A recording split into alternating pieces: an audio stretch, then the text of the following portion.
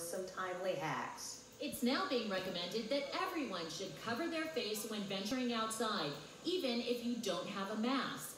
You can create a face covering with... The mayors of New York and Los Angeles are urging all residents to cover their mouths and noses, reversing previous guidelines. This will be the look. But with a nationwide shortage of hospital masks, what should you do? Any type of cloth around the face can offer some degree of protection. A head covering, like a scarf or bandana, also works in a jam.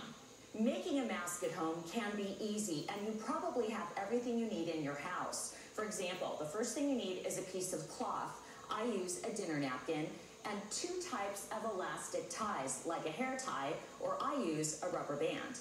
The most important thing is that we think about this from kind of a public health standpoint, is not spreading the virus, because so many people are very likely out there that are asymptomatic or have very mild symptoms and don't know they have it.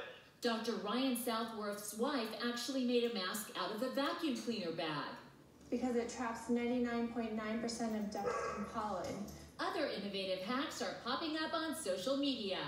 This woman shares her tips on how to make a mask out of a paper towel, stapling hair ties to the sides. I gave it a try with a scarf. You take the rubber bands about 1/3 of the way in on each side. Then you take the 2 edges and you bring them in.